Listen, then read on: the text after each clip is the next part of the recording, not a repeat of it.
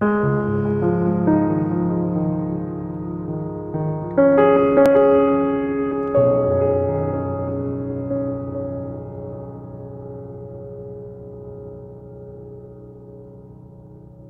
without further ado, I want to turn it over to Gary Roberts, our wonderful speaker today. He is a naturalist. He is a registered Maine guide. I have heard this gentleman speak several times. He is a consummate presenter. You're going to love what he knows and shares, and you're in for a delight. So welcome and thank you, Gary. Thank you. Thank you. Well, good morning. And today we're going to be talking about birds primarily, but I wanted to focus a little bit more on spring, so I've added some flowers along with that. They don't necessarily have to go with the bird, but I tried to at least get things that from my memory are things that I associated with birds about that same time of year. So some of them are just things that from my memories and my childhood and things like that, as far as the flowers and what I thought I remembered and associated with the birds, but they don't have a real connection per se. Some of them do, but not all of them. I'm focusing all on just Maine birds, birds that you'll see here. All the flowers you can see here as well. So get out in the springtime, walk around.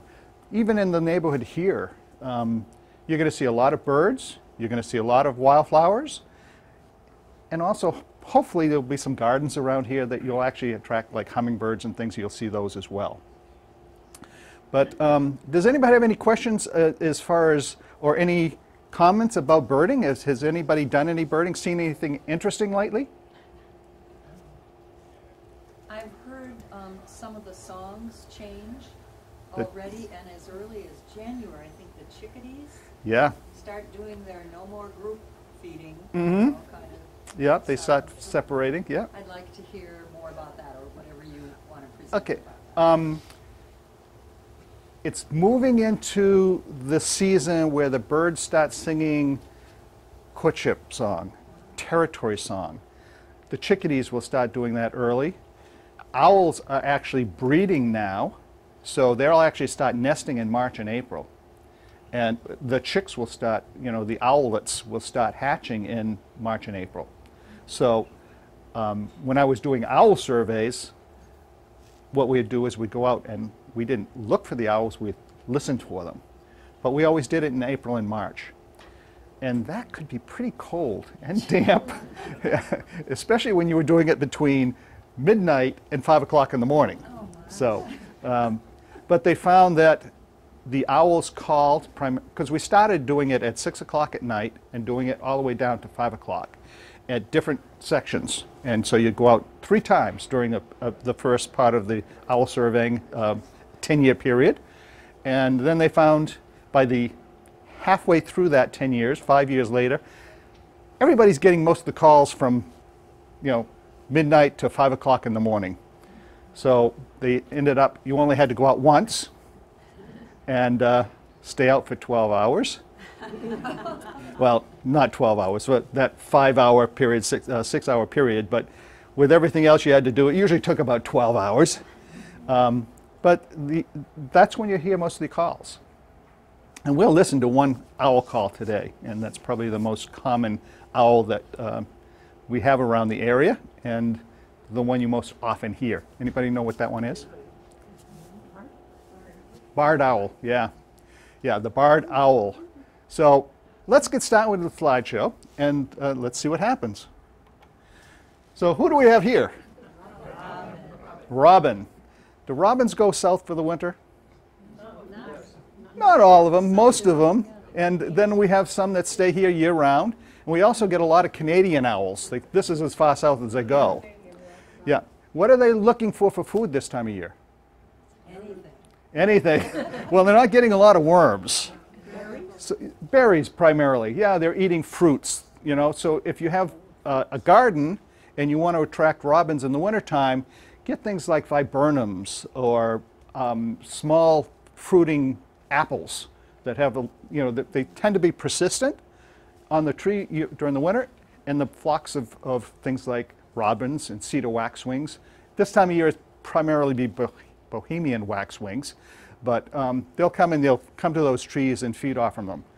But that's how those birds survive. Some birds that typically would be feeding on insects and berries and things in the wintertime will also actually go to the feeders. So you can put like dried cranberries in the feeders, or raisins, mealworms. And you can buy either live mealworms or dried. They like the live ones, but they tend to freeze up anyway, so especially here in Maine. So robins. Robin is in the thrush family. It has blue eggs. All the thrushes have blue eggs. And you'll see that in a couple of slides I put out. And this is what he sounds like.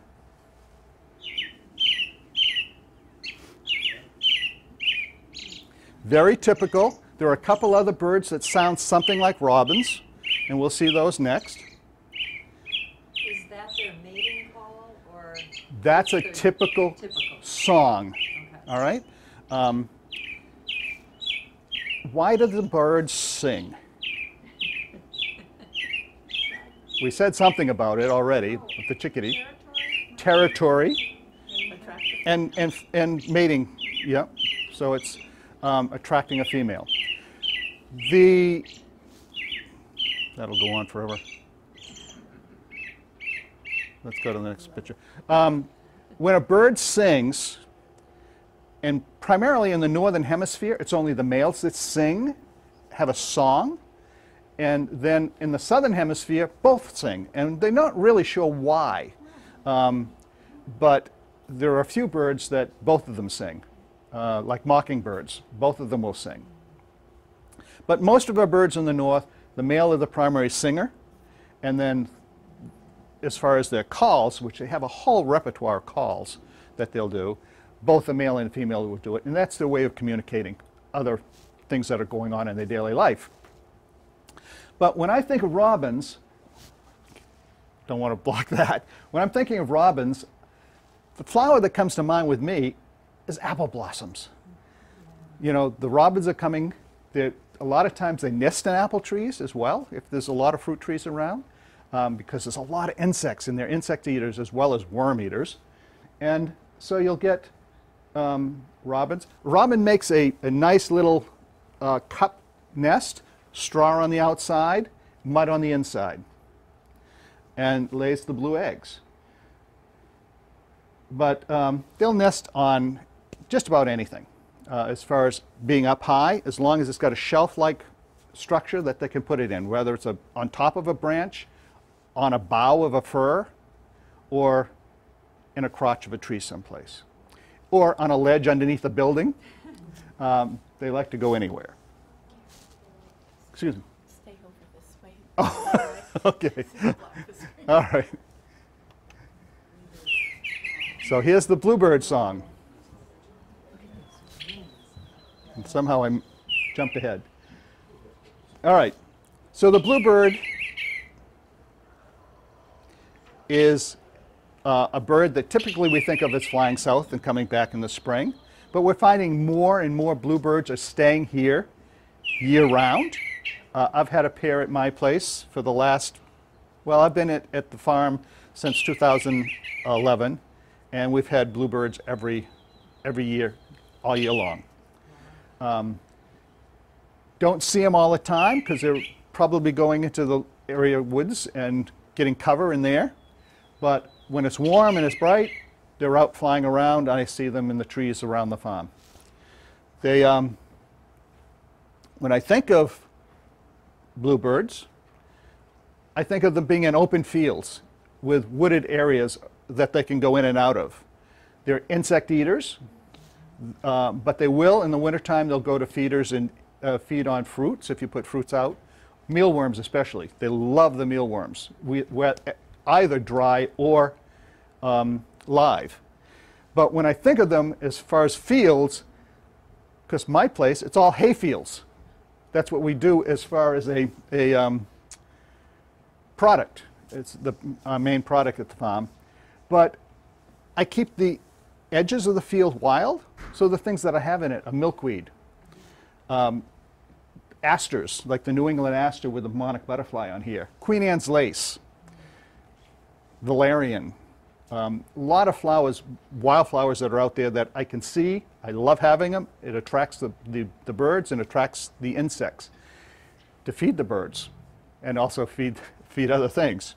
But the plants are great. They're colorful. They add to the environment. They add to the diversity. So I don't want a sterile hayfield with nothing in it. The hay itself, I want to be as clean as possible, but my edges, I let it go. Yeah. My father-in-law, he was old hat. He didn't want anything around his hayfield. Roundup everywhere. So I haven't done that at all. I don't care about the dandelions. The dandelions are good for the whatever animal is using my hay. Sometimes it's not so good if you're using it for mulch because you may end up with dandelions and everything. But dandelions are great. Rose-breasted grosbeak. Male and female, they're different. But in this case, there are most birds that you have a very bright male and a very plain female. The female is the only one that goes to the nest. But in the grosbeaks, both male and female will sit on the nest and also feed. So you've got a female that looks very much like a sparrow, bigger, a little bit bigger, that very bright white supercilium on the eye is a good distinguishing mark. But that very bright red on the breast.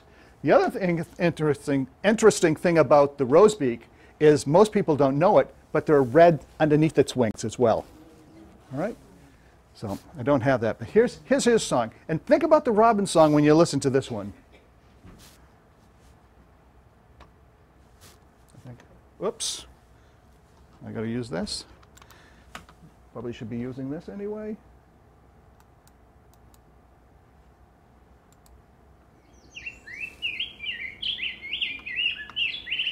Does it sound like the robin? A little bit. Most people say this is a robin with an operatic voice. It's much clearer. It's not quite as bubbly as the robin. It tends to be very clear. But the note arrangement is sort of very similar. And when I think of flowers for this, I think of spring again, early spring. I think of hardwoods. They like to be way up and high in the trees when they're singing. So this is what I see. Oh, what am I doing?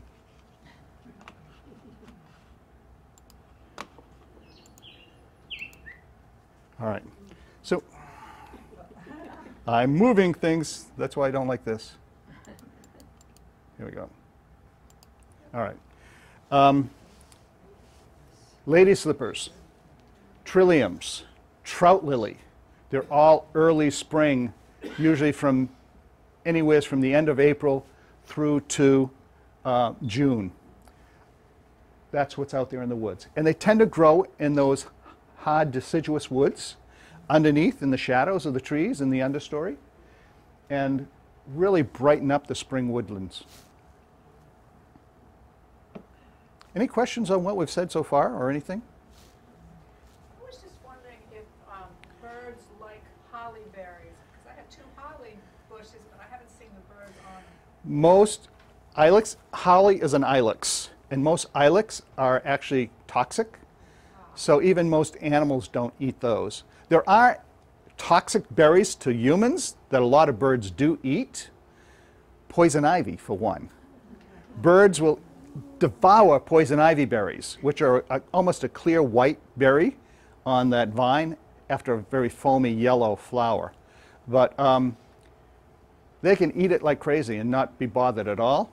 We get near it and we're covered with dermatitis.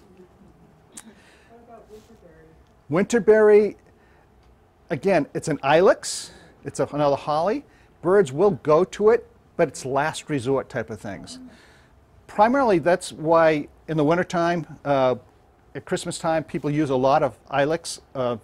It's Ilex verticillata. It's persistent, and then when you bring it in the house, they all fall off. Make a mess. And basically, that's what it does out in the wild, too. Eventually, they fall off, usually they're even though they're persistent on the tree, you touch the tree and they start falling off. Some birds will eat them if it's the last thing they can get to eat. The real persistent berries that they like to eat are bittersweet. Bittersweet has kept mockingbirds here. Well, it is. That's what they like. But it's not a good one to have, for sure. It's one of those invasives. It's amazing how many invasive species birds like. But our native plants don't like them. Honeysuckle. The berry isn't persistent. Birds, it's not a particularly favored fruit for birds, but they will eat it. And they spread it like crazy, because as soon as the seed hits the ground, boom, it's there. I just cleared 8 acres of honeysuckle out of my woods. And I still probably have another 10 that I have to clear out. And that all started from 2 shrubs that were planted at the turn of the century, turn of the 18th into 1900s, my family farm. My father-in-law bulldozed those out of the front yard and pushed them down into the woods, thinking they'd just die out. They didn't, and they spread. And the butt end of the honeysuckle, that main bush, is that big around. So it's been quite a job. Oh, the viburnums are good ones to plant for birds. Dogwoods, again, like I said, the small fruiting apple trees, the crab apples. You know, those are the kind of things you want to plant, and all of them can be native, especially the viburnums. The issue with the viburnums at this point is there is a beetle that was introduced from Asia that it's the viburnum lace leaf beetle. It will, the highbush cranberry, arrowwoods, things like that, it doesn't affect the leatherleaf viburnums, but some of the more tender leaf ones, it will wipe them out and it will eventually kill the tree or the shrub. So you have to be careful where you get, and unfortunately if you want to get rid of those beetles, you have to use some kind of insecticide, which I don't promote. But I still plant highbush cranberry and hope it will last for a while anyway. But it eventually will go. The other issue, no. So, maybe you're getting to this, but I was wondering if there's any tricks on remembering bird songs, or if there's any software where they test you and you can... Very much so. With birdsong, you want to think of mnemonics. Say, like the barred owl. Anybody know what a mnemonic for a barred owl is? Who cooks for you all? Who cooks for you all? Okay? Or you can, oh, sweet, no. Yeah, what were you going to say? That's the only one I know. In Florida, we were told that was a southern bird. And Oh. that the northern one just said, who cooks for you? They do both. They do both. Yeah, yeah. It does. It does have that sort of drag out. That's where the you all came in. And I've seen barred owls from Florida all the way up to Maine and Canada. So they're cover the whole, pretty much the whole world. You can find them everywhere, barred owls. But anyway, the white-throated sparrow, the mnemonic for that is, "Oh, Sam Peabody, Peabody, Peabody." If you get a little bit farther north than here, it's, "Oh, sweet Canada, Canada, Canada." In I have the white-throated sparrow on the slideshow, and when you hear that, it goes, "Oh, sweet, old Sam Peabody," or "Oh, sweet Canada." It doesn't repeat. But so, and birds have dialects, and they have, yeah. If you go to one part of the country, it'll do, primarily you'll be able to recognize the song, but it may be slightly different than what you hear at home. birds learn their songs. They learn it from listening to their parents, and they also learn it from listening to other birds in their area. And that's how they develop their own song, and they pass that on to their offspring. If you take a wild bird and you put it in a cage and put it isolated from other birds, it won't have a song. It will sing, or it may call, but it won't have the same song as its parents. Then, of course, you get mimics that do all kinds of singing. They mimic all kinds of birds, and it's really hard to determine which is their song. But the mockingbird, gray catbird, brown thrasher, those are the three that we typically think of Maine imitators. When you think about those birds, the gray catbird doesn't repeat. It just keeps going. The brown thrasher repeats twice. So if it's imitating a robin, it'll do 2 robin songs. Then it'll go on to something else. It might be a car horn. You know, you never know what it's going to come up with. Gray catbird also does its name. It does a meow. So, and then the mockingbird repeats 3 or more times.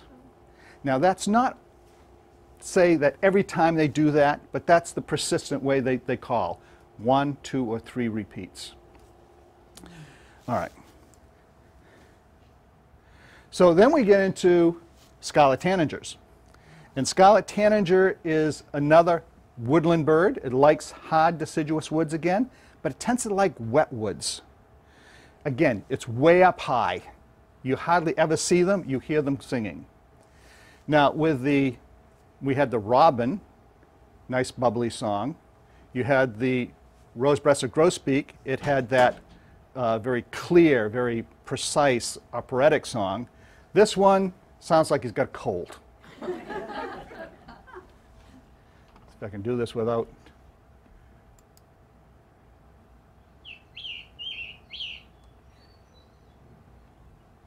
Do you hear it's a little bit more raspy? Only going to do it once. I grabbed a short one.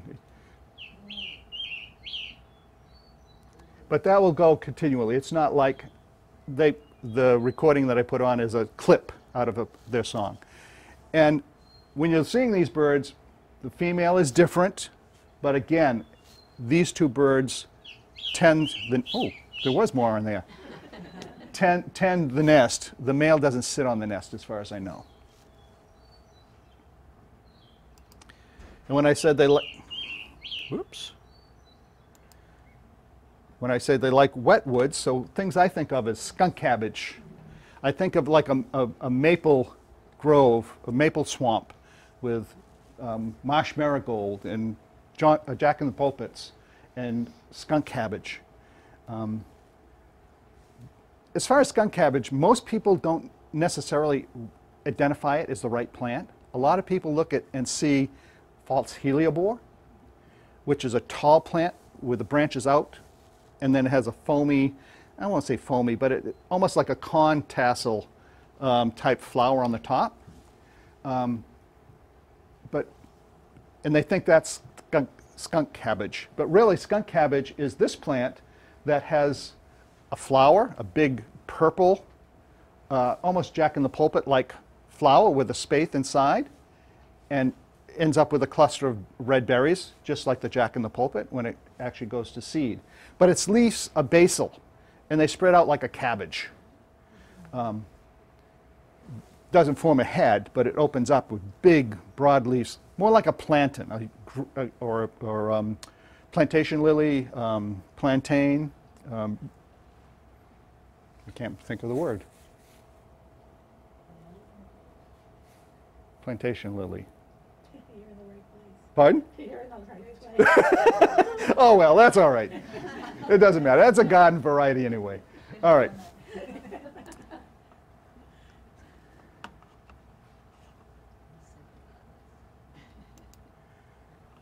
Gray catbird.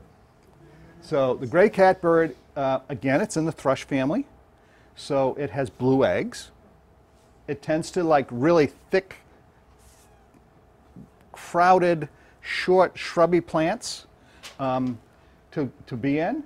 I think of, if it's around a home, a really old forsythia or really overgrown lilacs will attract gray catbird. The other thing that they like in the wild is Virginia creeper, because it tends to make big mats if it goes up in the trees, or sumac, which will form a big grove, and they like those. So, and again, as I said, they tend to be a mimic, and they repeat once.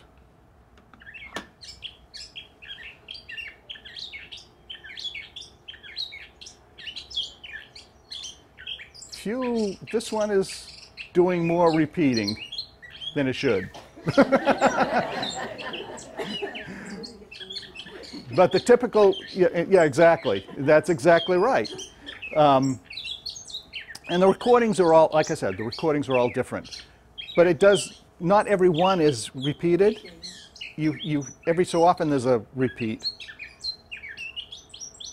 But it keeps changing a lot more than the others would. When I think of the flowers, like I said, I think of Virginia creeper. And growing up, I grew up on Peaks Island off Portland, and had a lot of viney plants out there. Virginia creepers.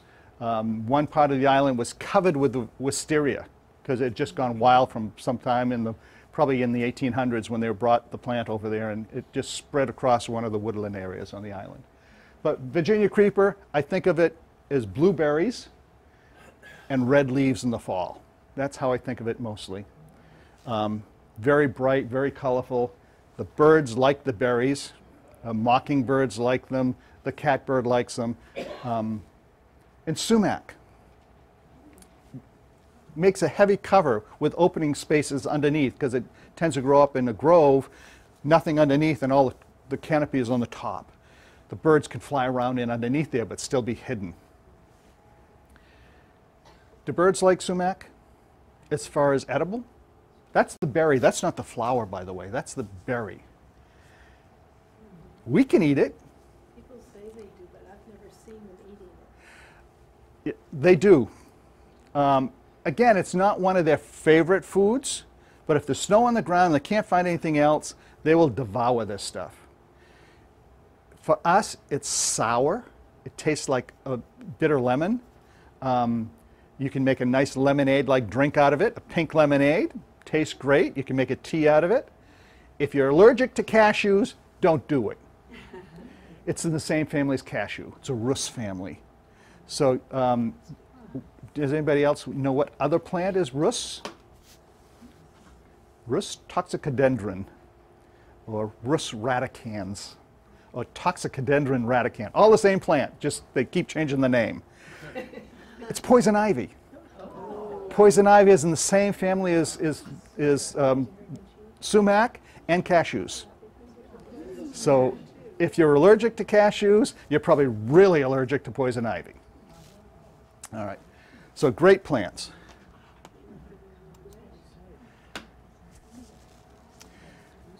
This is another thrush. Anybody know which one it is? Pardon? No, this is a thrush. This is the hermit thrush. And one of the ways you tell it's a hermit thrush is it's got the speckled breast like a wood thrush, but when you look at it, this tail, it's really rusty looking. It's got more of a rusty looking tail and then more of an olive gray to a darker brown, grayish brown back. Very light colored stomach with the speckles. When it sings, it has a very clear whistle, then it's followed by its trill. Each of the thrushes you can identify by their song. This is the hermit thrush. Hear the whistle?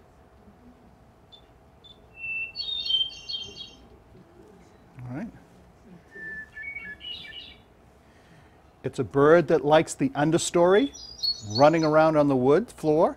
It likes an open wood with a lot of small plants and shrubs on the floor that it can get in and out of.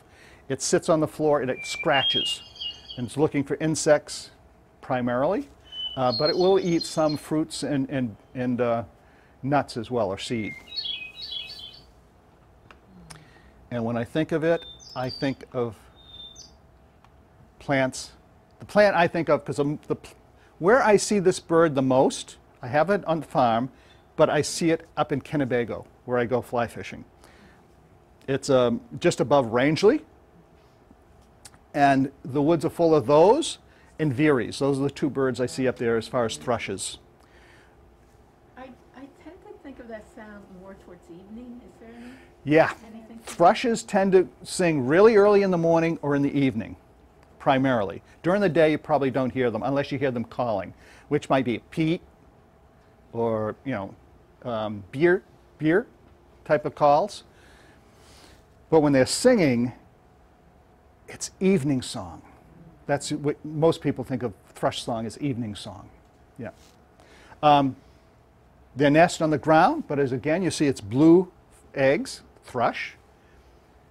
Like to get underneath something, under that understory cover. Not necessarily completely covered, but you can see what it's primarily made of. It's hard to see in this picture, but it's pine needles. There's a lot of times what they line the nest with. For a plant, up there where I see them the most is hazelnut. And this is beaked hazel, and it has very small, well, you have two flowers here. It's on the same plant, it's male and female. So the red is the male flower, and that's what's going to produce the pollen. And the catkin, oh, excuse me, I'm doing it backwards. The catkin is the male flower. It's going to produce the pollen, lots of it. And it's airborne, so it's going to spread through the air and it's going to hit the little red female flower. A lot of plants that have catkins, alders, cherry, not cherry, my mind's gone blank here. The birches, thank you. Birches, the poplars, they all have catkins and very small, which are the male flowers. They start small, they open up in the springtime, they swell up, produce a lot of pollen, and it goes into those little tiny female flowers. And then on like the alder, you get little tiny pine cones that will persist.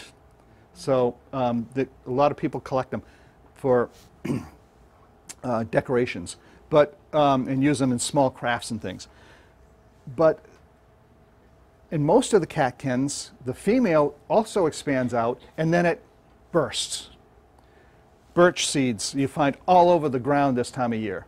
And they look like little fleur-de-lis, or when we're talking with kids about birds, we ask them to go out in the snow and find swallows flying in the snow, because they look like little birds flying as well.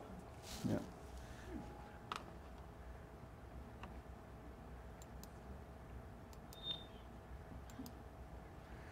Anybody know what this one is?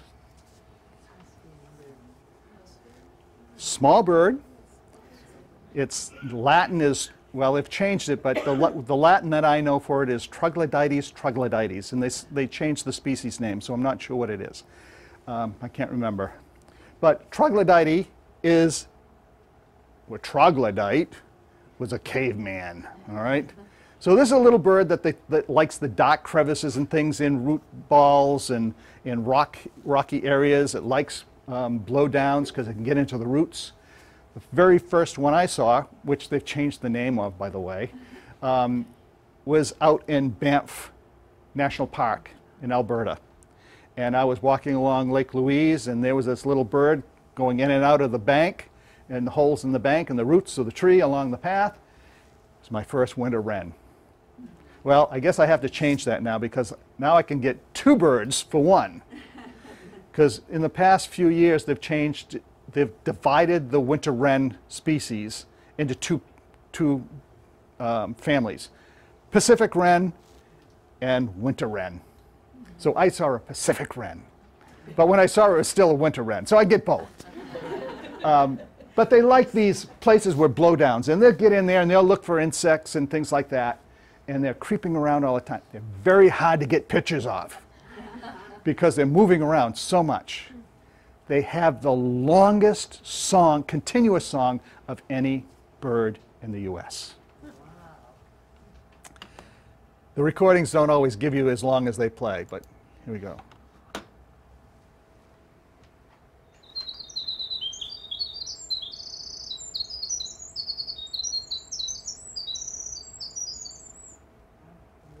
All right.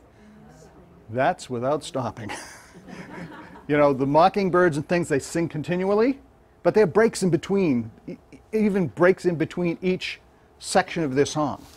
So this guy just sings his heart out. Good lungs for a little guy. Because he's only about that big. He's very small. Again, they like damp woods. They like a lot of understory. They like rocky places. They like to be near water. So when I think of the bird, when I think of the plants that he likes, I think of the understory, what plants are there, and the one that really jumps out to me was golden thread. And golden thread is a small ground cover. It's viney. It spreads throughout the forest floor and has these very small star-like flowers and large yellow stamens. But, and you might see that winter wren hopping around in that golden thread. And it's called golden thread because if you dig this up, the roots are bright yellow. So that's how it gets its name.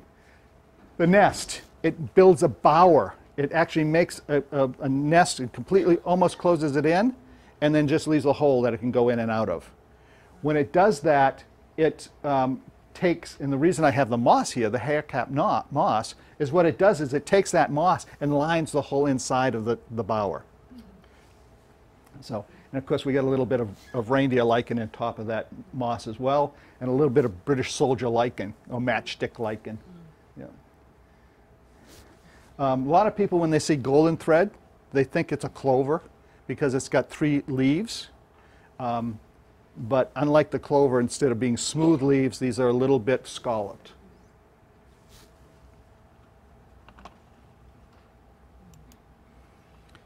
Everybody know what this one is? American goldfinch. Yeah. We do have other goldfinches in the United States, but in Maine, it's just the American goldfinch. And this time of year, it looks more like the female. This is a female, but the male looks a lot like the female. If you're looking at them and you're seeing them, they're starting to get yellow. They're just starting. They have a little nest. It's probably only about the size of a cup. It tends to be filled and covered with different kinds of fibers. It could be milkweed fibers, it could be thistle fibers, it could be feathers, it could be fur. Use a lot of that. And then it's mixed in with birch bark, other different natural fibers that it can find as far as grasses and things like that. But a perfect little cup, it's always in some, usually like in the crotch of a small tree or a shrub. And their song is sort of a little rattle. A little bit of a song. And their flight song's a little bit different, but it used about the same, but a little bit different. And a lot of little chips and things when it's feeding and so forth. When I think of plant, what do you think of as a plant when you think of a goldfinch? Apple trees? Okay. Thistle. That's what I thought of. Black oil sunflower. Black oil sunflowers, yeah. Sunflowers aren't, well, the big ones that we get the seeds from aren't necessarily native to the United States, but like the largest ones are the Russian sunflowers. But we do have heliopsis, different types of heliopsis that are heliotropes, heliotopsis. The sunflower plants. that do really well here in our native. So, but primarily when I think of them going after thistle, and we have bull thistle, we have Canada thistle, there's milk thistles, all different kinds of native thistles that we have. Some people call Canadian thistle or Canada thistle an invasive now. Probably because they don't like it, because when they were running in fields with kids, they were stepping on stuff because it's a basal root and then it grows up this huge plant. But it's a really neat plant. It attracts a lot of insects, butterflies, bees, and goldfinches.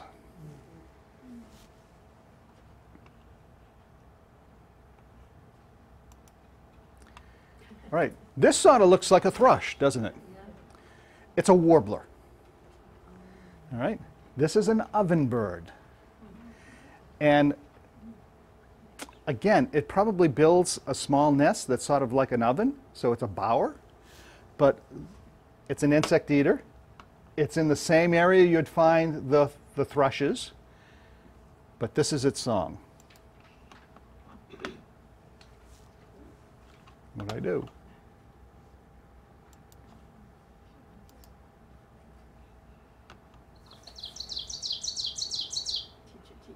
Okay, yes. It's an oven bird, but what it does, it says, teacher, teacher, teacher, or teach, teach, teach, teach.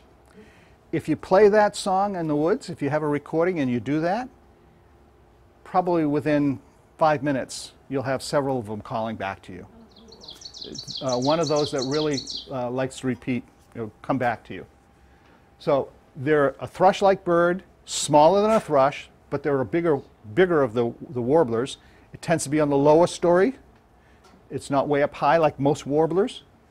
The one thing that makes it a little bit different than a thrush is it's got a rust stripe right down through the middle of its head with darker lines outlining it. And you can just see it right here. Very definite eye rings. Do birds tend to have a similar anatomy to ours to produce song? Good question. Birds do not, well, it's similar, but different. We have a larynx. Birds have a syrinx. With a syrinx, they have 2 air pathways, so 2 separate voice boxes that they sing with. Thrushes can sing 2 notes at the same time, 2 different notes at the same time. Most birds just sing and their calls using both sides of this syrinx to do the same thing. So thrushes, that's why a thrush's song is so ethereal and so complex, is because it's singing multiple notes, different notes at the same time. It's really neat to take a spectrogram of the song, or break that song down, or slow it down. You take the hermit thrush's song, you slow it down, it sounds like whale song. It's really neat. Yeah. So when I think of the oven bird, I think of the understory. There you see that almost a bower. It's got a little bit of a canopy over the top of it. You can see that orange mark through there. But I think of hobblebush. Hobblebush is a viburnum. It tends to be a low-growing viburnum. It tends to spread out across the forest floor, thus the hobble part. You trip up over it all the time if you're trying to go through it. After the flowers go by, it has red berries that turn blue. When they're blue, they're actually edible. Unlike most of the viburnums. Most viburnums aren't edible for people. Some are. A lot of them are used as medicinals. But great plants. Can I ask a maybe dumb question? Yes. Do birds, like, will they winter in their nests, or do they only build nests in the spring? Especially like a winter wren. Most birds abandon their nests. They don't really use their nests in the wintertime. Owls might, because some are cavity nesters, or they use big nests, so they might sit in there all winter long, use it as a perch. Some birds will, if they're box nesters, will go into a box. So sometimes you put boxes up in the wintertime, just as shelter boxes. But most birds, if they're a nest builder, they abandon it. Swallows will rebuild on the same nest. Phoebes will rebuild on the same nest.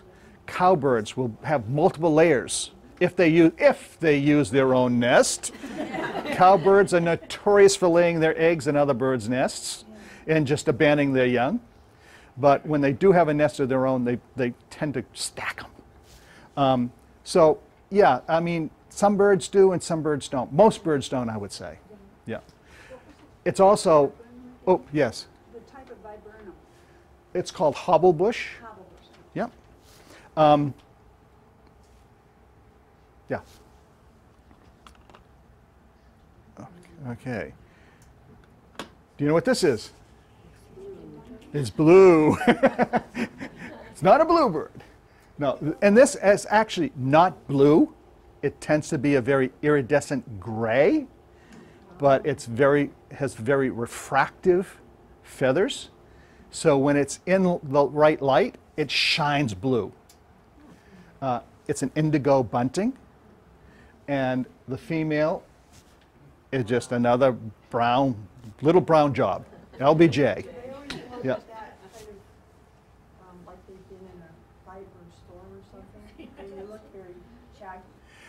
Well, this one it's been wet, and so it's fluffed up. Yeah. Indigo buntings, they are throughout Maine. Sometimes you see a lot of them, other times you don't see any. The first one I ever saw, I grew up in Portland area, I'd never seen one. I came up to the farm where my wife is, grew up here in Appleton, and the first time I was here, there it was right in the middle of the field, on a shrub growing in the middle of the field. We have them nest at not every time, but occasionally nest at the farm, and so we have whole broods of them. So one year I had a small patch of corn. The fledglings and the parents were just devouring the seed top off not the corn, but the tassel on the top. They were just feeding on that, the male flower. It was really great to see, and they're not the best singer in the world, but they have a little song. In a way, it's almost sparrow-like. Yeah. So they like overgrown fields. So they like things like, oops, hit the right button here. They like I said, overgrown fields, so they like meadowsweet, steeplebush, which are both viburnums, spirea. So this is Spirea latifolia, which is broadleaf spirea, and tomatosa, which is the steeplebush. Steeplebush is the one that you tend to find in the fields, and people don't like it because it grows up and it's a woody shrub, and it'll keep spreading if you don't clean it out, if it's a hay field or a blueberry field. The latifolia, the Spirea meadowsweet, tends to be on the edges of stuff. It grows around places and big patches. But It's white flower. It's an actual flower before it gets to that point.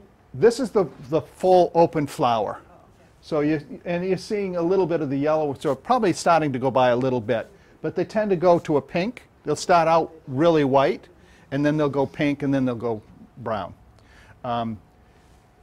They both are great herbs. Bear aspirin was initially derived from this plant. It's an interesting story. It was back in the 1800s, mid-1800s. A pharmacist had a mother who was severely arthritic and couldn't find any relief for her, and he tried and tried and tried, and finally he was almost ready to give up, and he was talking to some people in a village where he lived, and they said, go talk to the old lady down the road. And she was an herbalist, a wise woman. And he went to her and he said, oh, you got to use the bark from this, or use this. the Spirea latifolia and the tomatosa, the spireas are full of salicylic acid. All right? Salicins, aspirin. So that's where Bear aspirin from. He took the plant home, he decocted the medicine out of it and treated his mother and gave her a lot of relief. So great plants. Another story about meadowsweet is that when the colonials were here, when they first came in, they used to gather this in the spring and spread all over their cabin floors. Because cooking all winter long with the house all closed up, they were cooking on hearths, fats and things would splatter on the floor, they would get rancid. This had a very sweet, almondy aroma to it. And so when they walked on it and crushed it, it would get rid of that stale smell. Yeah. For the aspirin, was it the flower or the leaves? Actually, it's from the bark, the actual twigs of the plant. Yeah. You can get it from poplars, the aspens. You can get it from cherry. Salicins are in a lot of things, but the one I think of mostly is quaking aspen. It's a good one.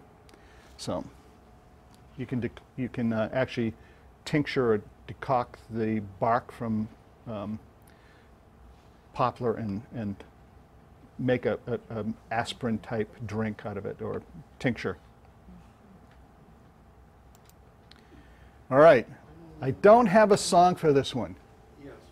Where did the indigo buntings nest? They're a shrub type nester. So they don't like to be real close to the ground, but sort of midpoint. And and they like cover. They're sort of reclusive that way.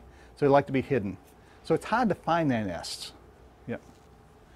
I don't have a recording for this one, but what do we have?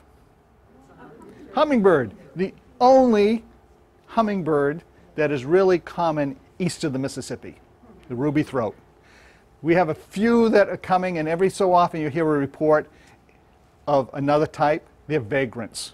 Vagrants being birds that come from another place and come here for a short time, and then they disappear again. The hummingbird... But you hear their wings. Pardon? But you hear their wings. I mean, you can hear them. You can hear them, yeah. You hear that humming from the wings, the beating of the wings. They do make little chipping sounds. When the male is mating or he's fighting, he's doing this big loop dive, up and down and up and down. And all during that flight, he's chip, chip, chip, chip, chip, chip, chip, chip, chip, chip, you know. But as far as a song, they don't really have one.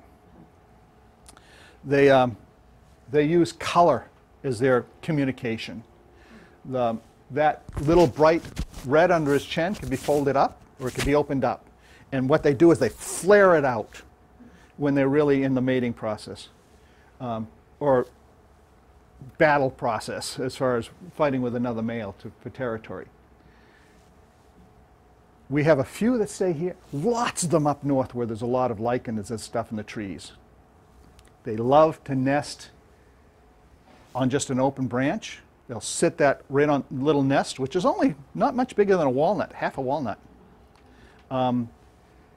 Six chicks can fit into a teaspoon. All right? And you can see it's so small that even that little hummingbird is only, sits up high in it. They make it out of, what do they make it out of, other than lichen? What? Spider web. Yeah. Hummingbirds go and they gather the spider web. They have to be very careful because they're small enough. Hummingbirds can get hung up in spider web. And I almost put a couple pictures in here, but I said, nah, let's not do it. I do have some good pictures of hummingbirds and spider webs. But the other thing, we put up feeders and attract hummingbirds to our camps or our homes. You have to watch out for one thing, especially if you live in places like this, in rural areas. Not woodland areas so much, but rural areas where there's a lot of fields and things. Praying mantis. Praying mantises will get on the feeder if it's in an area where they are, and they'll sit there and they can actually grab a hummingbird and eat it. Yep. Yep. Hummingbird's the smallest bird we have in the state. The second smallest is a ruby-crowned kinglet, and they're migratory. So, great little birds. When I think of them, there's a couple plants that I think of primarily, and these are plants that are native, and they're plants that the hummingbirds go to. They're tube flowers that are developed primarily for hummingbirds and bees, or butterflies or moths that have long tongues that they can stick into the tube and get the nectar out of. That's the spotted jewelweed. Some people call it touch-me-not, because when you hit the seeds, poof, they pop. And cardinal flower, Lobelia cardinalis. Anybody know anything about jewelweed as far as what it might be used for? Poison ivy, yeah. The other plant that's good for poison ivy is sweet fern. Sweet fern and jewelweed tend to a lot of times grow in the same areas that poison ivy grows. And if you take those, the jewelweed is really easy to do because it's very gelatinous. A lot of liquid comes out of it when you do it, and you rub that on, it neutralizes the oils from the poison ivy. So is it the leaf or the flower that you're... You can, the whole plant as far as the jewelweed, yep. On the sweet fern, it's the leaves. The other part with sweet fern, I should have brought a picture of that too, but the sweet fern is great for black flies. It repels them. It's very aromatic. You rub it on, it'll last for 20 minutes or so, and the black flies won't bother you, but you have to keep doing it. So you can't do it. I tried tincturing it once, and the black fly, I was fly fishing, the black flies went away for about maybe a minute or two, bloop, right back. So the tincture didn't work real well. What's the name of that plant again for black flies? Sweet fern. Yep. Yep.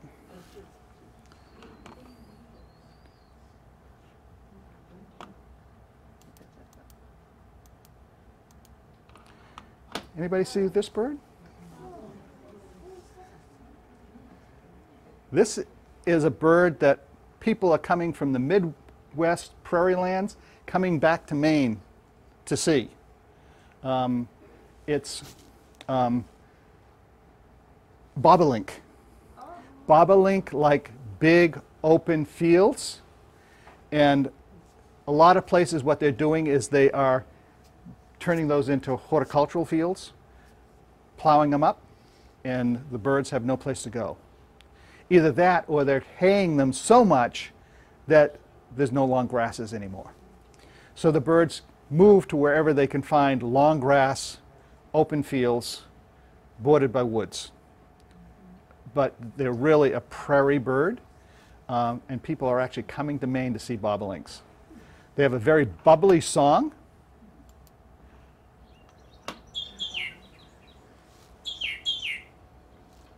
Oh, maybe I got the wrong one. That's a call, it's not a song.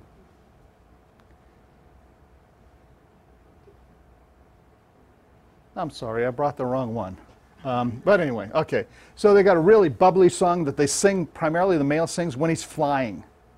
And he flies with his wings tipped down, and they flap and they can hover. But great. Is it black with a white cap? It's black with a white cap and yellow rump. Huh. Let's see. That almost sounds like the ovenbird. Here he is again. And again, so they love the hay fields. And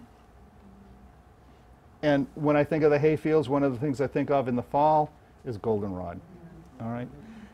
And goldenrod is a plant that I also think of with chickadees and downy woodpeckers. And the reason for that is that, moving backwards again, the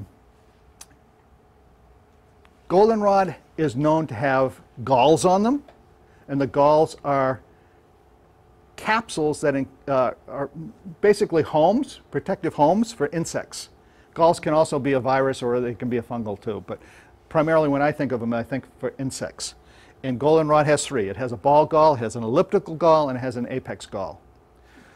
The ball gall and the elliptical gall have a white-winged fly in the ball gall, a elliptical gall is a solidago moth, and the apex gall is a biting midge. All right, so the midge and the moth hatch out in the fall. The white-winged fly in the ball gall stays all winter long, and but what happens is it pupates, and the downy woodpecker or the chickadee will go and they'll break those open and eat that as a protein source in the wintertime. So a lot of times you find them all broken open in the wintertime. Do the insects make the gall? The insects, yeah.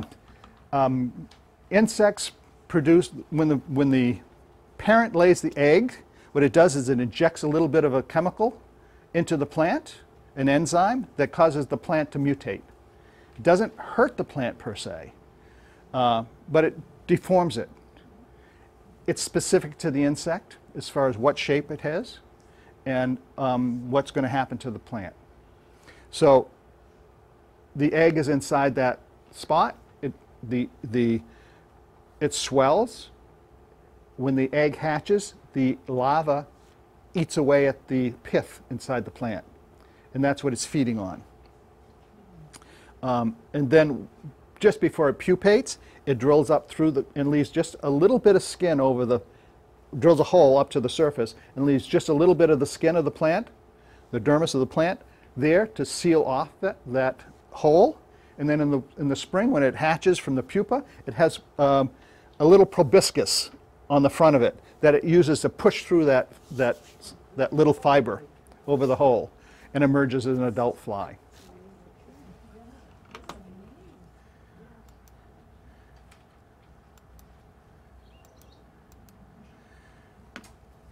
Red-winged blackbirds, all right? Again, male and female. The male is one of those bright colors. It stays away from the nest. It'll sit above it, but the female is always the one on the nest. Those epaulets, the red, you only see in the spring. By the middle of summer, they've folded those up. Unless they're flying, sometimes you see them when they're flying, but they fold them up, and all you see is the yellow band underneath it. Their song, they have a conconcari.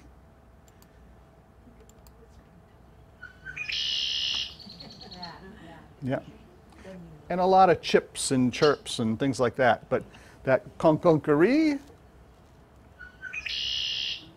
yeah, is a typical song. When I think of red-winged blackbirds,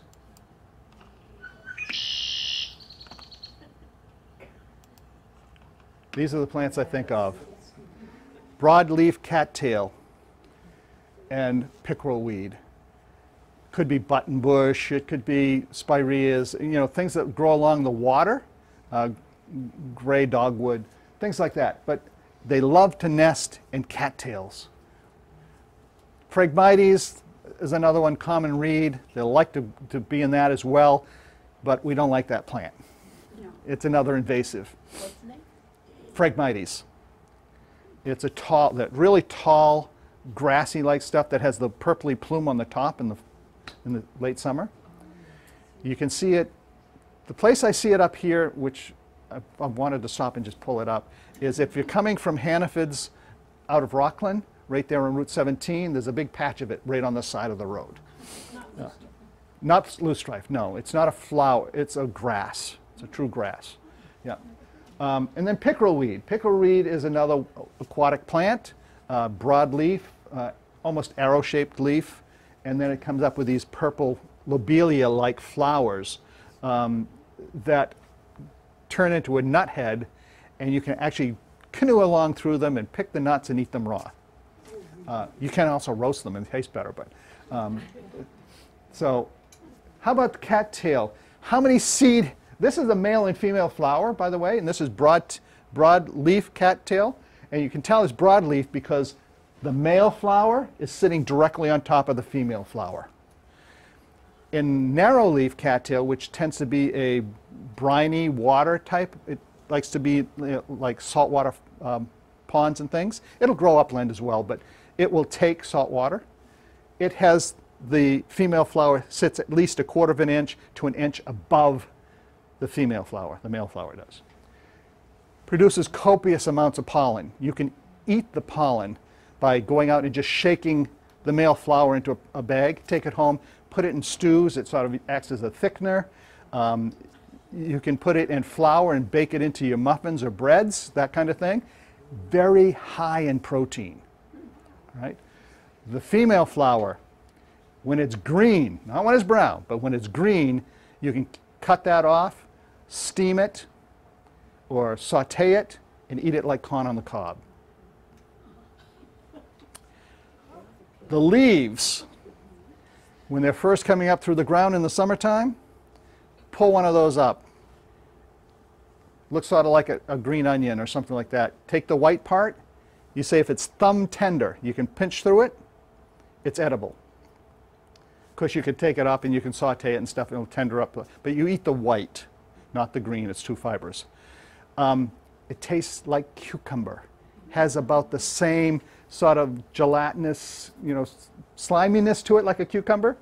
But it's cooling. It's great. The plant is been used for coming up with medicine for burn victims. It's been used in third-degree burn treatments because it's gelatinous, and the gelatinous material out of it is cooling, it's antimicrobial, and it's antibiotic. All right? So, great medicinal plant and a great edible plant. And the leaves, if they're treated, you can make the seat. Oh yeah, rush seat type of thing. Yeah, yeah. They'd have to be rolled in this case because they're broadleaf. But how many seeds do you think is in one cattail? 20 billion. 20? Well, not quite that many. Up to 2 million seeds per head. Tiny little things.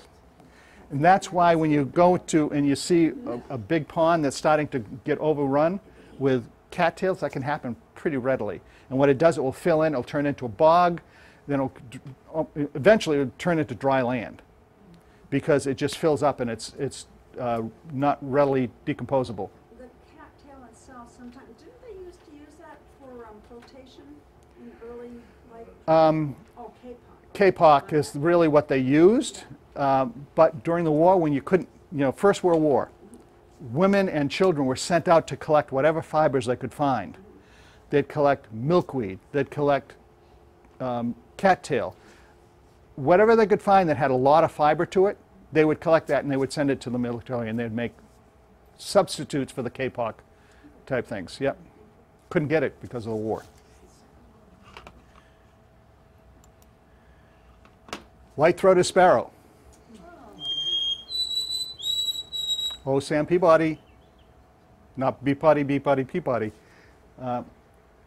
It's a sparrow. Most sparrows tend to be ground nesters. Not all of them, but most of them. Most of them have either a pure white egg with brown speckles or sort of a greenish egg with brown speckles. It is the bird of the north. Most people think of it as a northern bird. Beautiful white chin patch, the white stripes, and it has the little yellow patch just behind the beak over the eye and the supercilium. When I think of it, I think of either it being way up high, so up in the mountains, or along riverbanks and so forth, down low. It's everywhere in the North Woods. When I was doing Bicknell thrush surveys, which is a bird that only nests at 2,500 feet or higher, all right, which is a big problem right now because its habitat is being lost not only here, but in the one place, it shows its swath of where it summers is up the East Coast, from about mid-coast all the way up through New York and up through Maine and into Canada. Where do you think it winters? Basically 2 Caribbean islands. Yeah. And so, if they're doing any forestry or stuff there, they're wiping out their habitat. They have set up specific ranges in those places, so they're trying to protect them.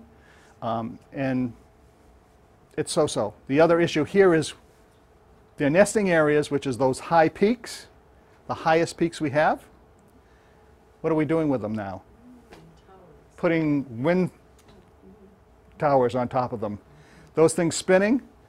Have you ever seen the pictures of how many birds those things kill? Thousands. Thousands. Including things like bald eagles, golden eagles, are big birds. And those are birds that if you shot them, you would be sent to jail. But they're saying they've changed the law.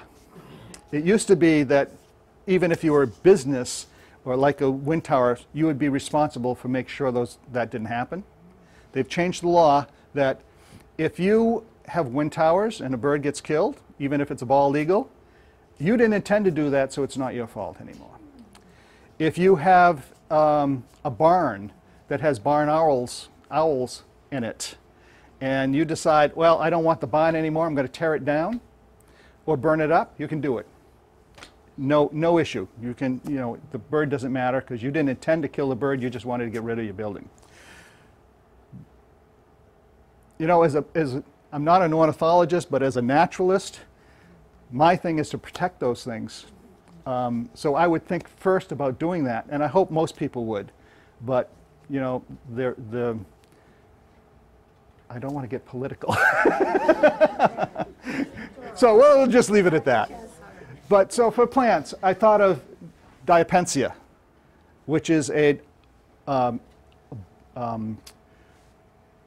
boreal high mountain plant. Grows on the top of Baldpate Mountains in the rock crevices, and it comes up with big mats. It's a ground cover where it can find enough soil to be a ground cover, and then the top of it when it's in bloom will be totally white, and then it has this little succulent-like plant underneath it.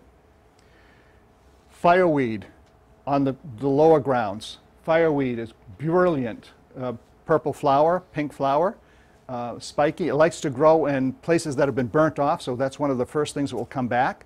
But if you go up north, it's everywhere. You can see it around here as well, but not as much. And then Virgin's Bower, which is a clematis. It's a native clematis, and clematis, however you want to say it. It makes this, and it's called a bower because it covers, goes over the top of other plants and shrubs and makes this thick mass on top of the plants. You can get in underneath it. Have to be careful though, because some people will get dermatitis from it. So not really bad, not like poison ivy, but it can be an irritant. But those are the kind of plants I think of when I think of the white-throated sparrow. Song sparrow. This is what it sounds like.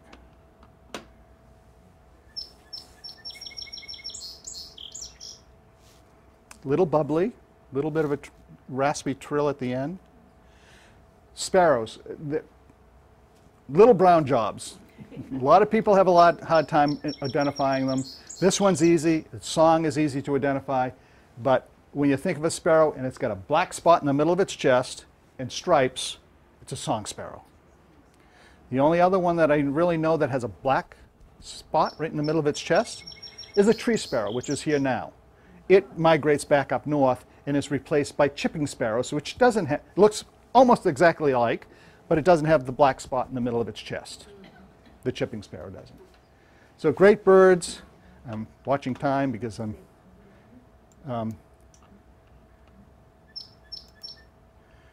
so sparrows, I think of feeding on the ground. I think of fields. I think of edges of woods, places that have grown up. I thought of clovers. And we have a lot of clovers. Most of our clovers are non-natives. They were introduced. The red clover was introduced. Alsace clover was introduced, the white clovers. The rabbit-tail, the hopleaf clovers, those are natives. They're small ones. How do you think the red clover got here? Well, it was used in medicinal, so it was an herbal. It was used for upper respiratory stuff. You collect the flower heads and you decoct it or you steep it in something like honey and you use it as a cough medicine. But the other thing is, it was used as a grain as well, because you could take the flower heads and grind them up, and the seed is inside that head, and the whole plant, you're using the flower head and the seed that's in it as this grain substitute. You make a porridge out of it. When the Irish and the Scottish were going through the potato famines in Europe or Great Britain, that's what they subsisted on, was clover. Yeah. So that's how most of what we think of as clover came to here. We're in herb gardens. Warblers. Here's another little warbler. This is one of those that I see way up high in the trees in the early spring. It's a black-throated green warbler, and it has probably the most identifiable song. And it has one of those mnemonics that go with it, and it goes, see, see, su, see, see, see, su, see, or su, su, see, su. You see it both ways, but to me it sounds like see, see, su, su, su, see, no, see, see, su, see. I'm getting them mixed up now. All right. Warblers are hard to see. So if you can learn their song, you'll know what's there, because typically they're up in the trees, up in the leaves when they're coming out in the spring. Between their color and the shading and the shadows, it's hard to see them. This is what this guy sounds like. This guy. Whoop. Go back and I see, see, su, su, see.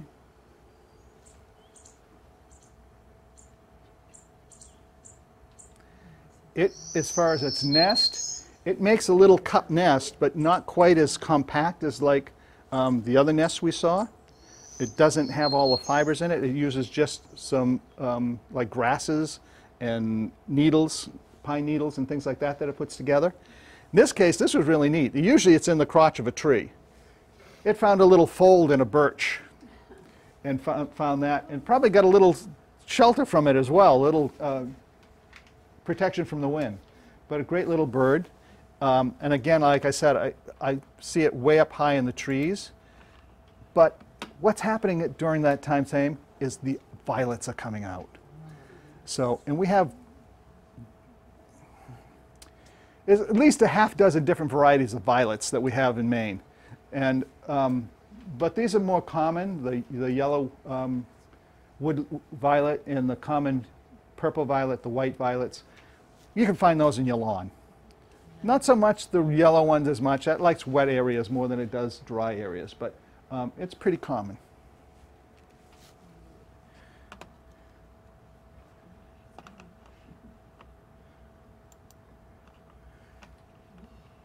Yellow warbler. Yellow warblers are great. They like small trees. They like trees that have a lot of flowers and berries on them. They like to be near water. I think of them as being in like pen cherry, choke cherry. Yeah, maybe some of the poplars as well. But I see the most of them in things like pen cherry. So they build another nest. This one is in red stem dogwood or osier dogwood. Again, it's a nice fibrous cup. It tends to be deep. And they'll sit on top of that. But again, they're using a lot of things like fine feathers, downy feathers. They use milkweed, thistle down, and things to go on the outside as well as the inside of the nest. Male with stripes, female is clear-breasted. And they're common around here? Pardon? They're common? Very common. Yep.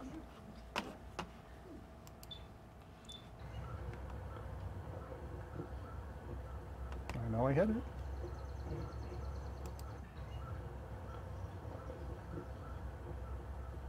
Well, for some reason it doesn't want to play. But anyway, what it does, it goes sweet, sweet, little more sweet. Sweet, sweet, little more sweet.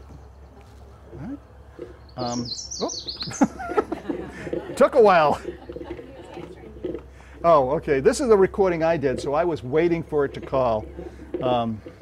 That's my rattling in my mic. So sweet, sweet, little more sweet. Oh, there was a bluebird in the background. All right, and like I said, I think of it as cherry, and I think of serviceberry, juneberry as well, amelanchias.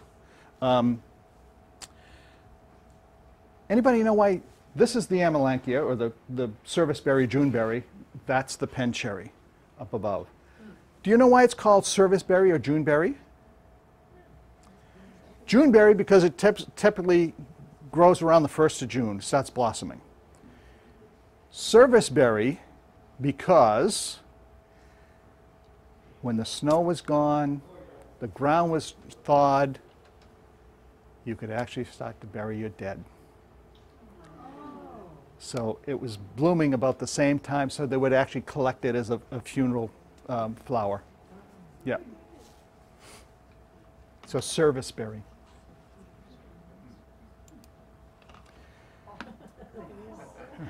Northern Parula. That's another small warbler. Got the orange and yellow throat. Has an orange top, and it's got a little yellow on the rump as well. It's got a nice little song. We have those. We have those. They're going through in the spring. It's not the best song. It's a very raspy, upgoing trill. You can tell that they're moving through here, not staying here and nesting, because look what they're building their nest out of. This is a nest. It's all made out of, it's called usnea moss, or lichen, usnea lichen. It's that long, some people call it old man's beard. Okay, it's drooping. And then they make it out of that, and they sit inside it. It's almost like they'll make sometimes bower type, but it's hanging. So, great plant. That's a great plant in another way, is because when it's wet, it gets long and stretches out. When it's dry, it shrinks up again and gets brittle. When I think of those, I think of them in maple. So I thought of maple flower. This is sugar maple flower, which is, most people think of sugar maple as being red. It's not. It's green, and it's got a greenish yellow flower. But it's got this very typical maple leaf with round rather than sharp points. Okay. But they love to get up in there. They love to find these attract a lot of insects in the spring. So it's what the warblers love, to get in there and eat those insects.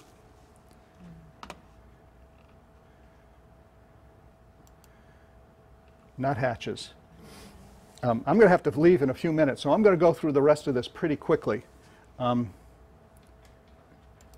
I want you to be able to see them all. Nuthatches. We have two types of nuthatches, white-breasted and red-breasted. The white-breasted sounds like this. Okay. He tends to go up and down the tree, head down. All right.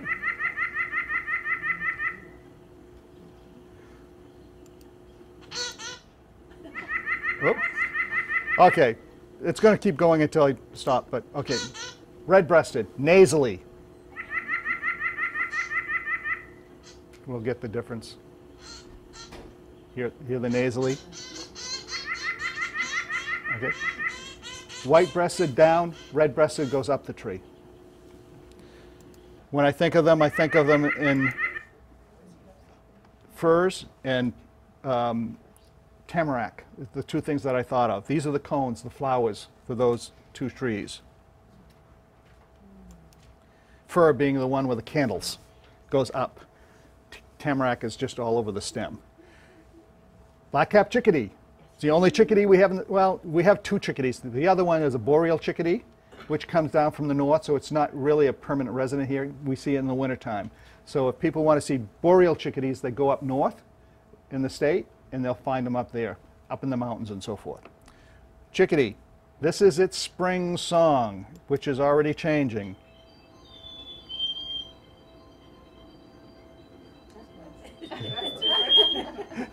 That's not it. But they're cavity nesters, as you can see up here, up on the butt, up here, cavity nesters. And I associate it with white pine. Why do I associate black-capped chickadees and white pine? Maine. It's the state bird and the state flower. Are they like a finch or a warbler or something, or they're just? They're a chickadee, are their own, yeah, genus, yeah. But you tend to see them with nuthatches, kinglets, as a communal birds. You know, and in the wintertime you see a lot of them together, and as the season comes on into spring, they start to separate out. This one doesn't have a song. It has a few calls, but they weren't worth putting on here, but I wanted to talk about it because it's specific to a plant. This is the northern shrike, and as far as plants, it likes hawthorn. It likes hawthorn for the thorns, not because it nests in it, and it doesn't eat the berries. It's a predator. It's a songbird that is predatory. It has a hooked beak on the end of a typical songbird beak.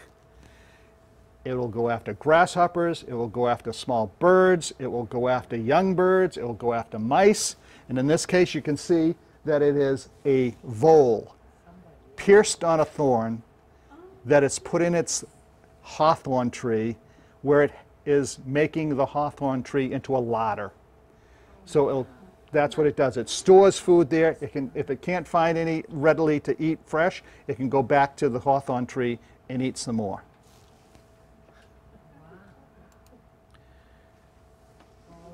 All right. These are cedar waxwings. All right. They have a very quiet song.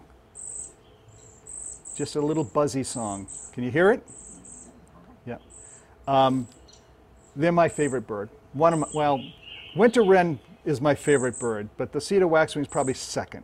They just look like they're dressed to go to a ball or something. They're perfectly attired. Always look so neat. And what I think of with them is chokecherry. They're one of those birds that when the chokecherries are in bloom, you don't see them. When the berries are there, they're everywhere. Because they love those berries, and they'll sit there and feed them on it until they get drunk. Pardon? They do. Yeah, yeah.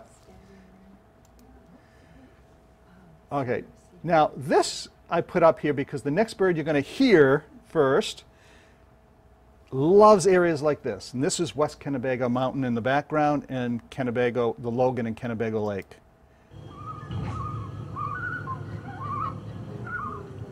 Common loon. So here's your common loon.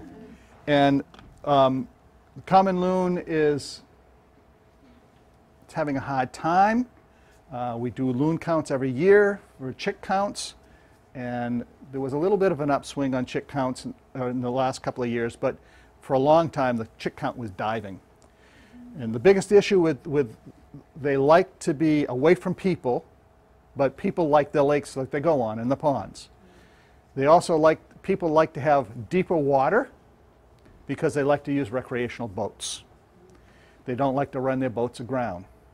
Well, the loons nest on mats close to the water.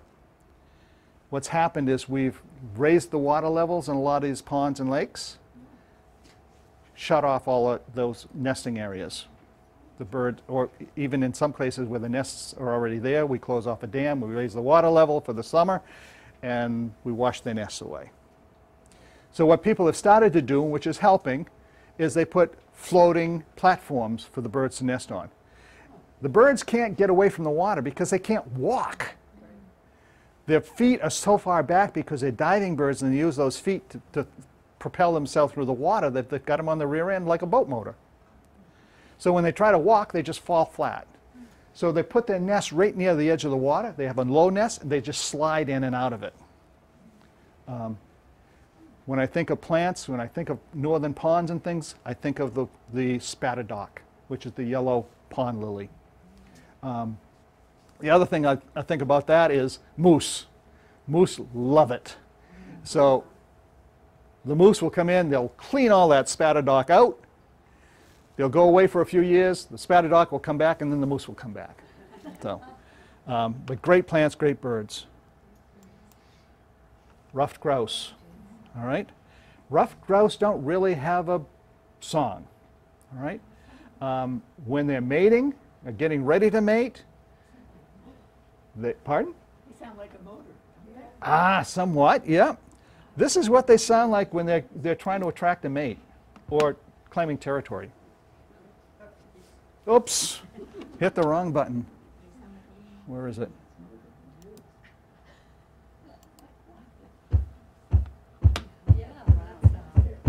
Sounds like a train starting up.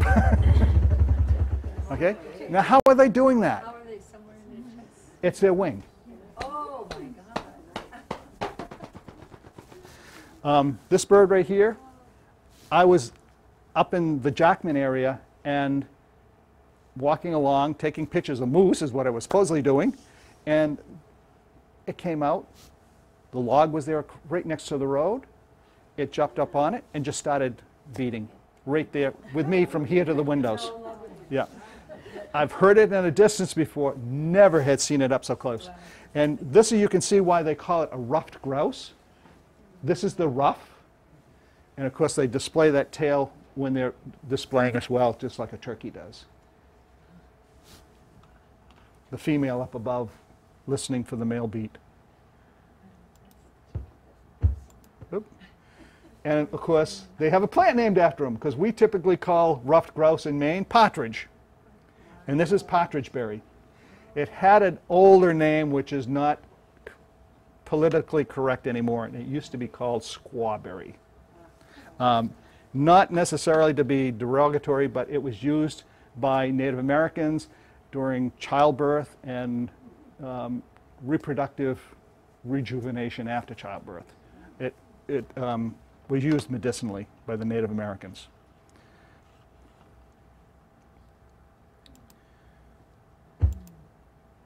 All right. So, barred owl. Barred owls are cavity nesters. Most owls nest in platforms, like the great horned owl is a platform nester. Saw-whet owls are nesting in cavities. The barred owls nest in cavities.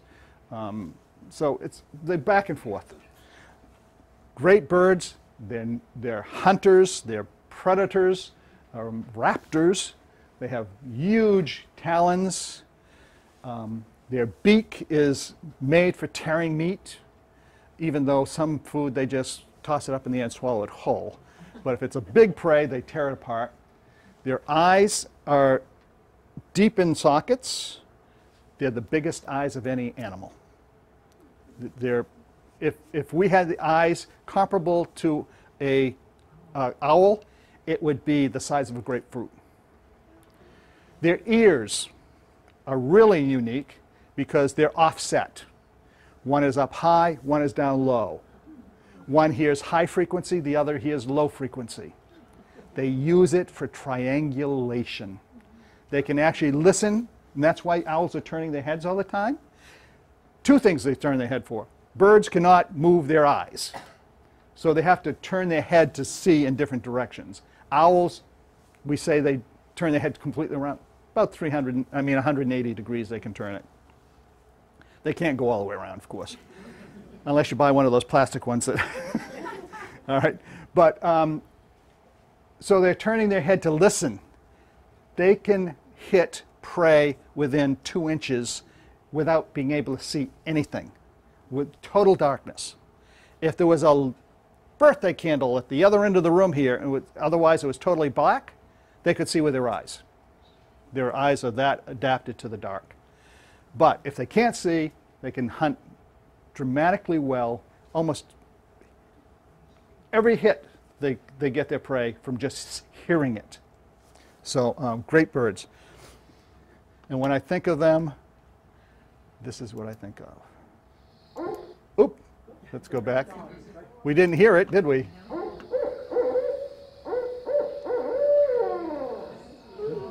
See? Who cooks for you? Who cooks for you all?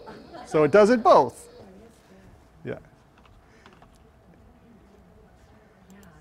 And the plan I think of is, because they're breeding this time of year, and this is the time of year where you start to go out and look for them, or listen for them calling, because they're going to call mostly this time of year. Barred owls you can hear all year long. They'll call all summer long and right in through the winter times.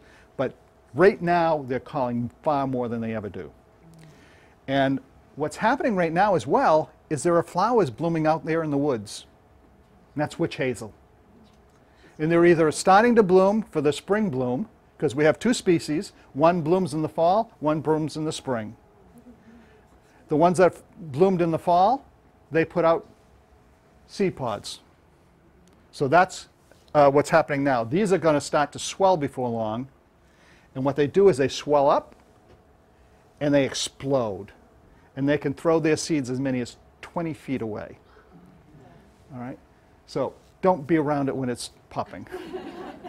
But the flowers are beautiful, and of course they're used as an astringent. It's an herbal remedy for skin rashes and things like that. People wash their hair with it, whatever. But witch hazel. So that's it. So typically what I usually think of when I talk to these things is I want to remind people, remember, it's not the getting there that counts, but what you discover along the way. Enjoy the journey.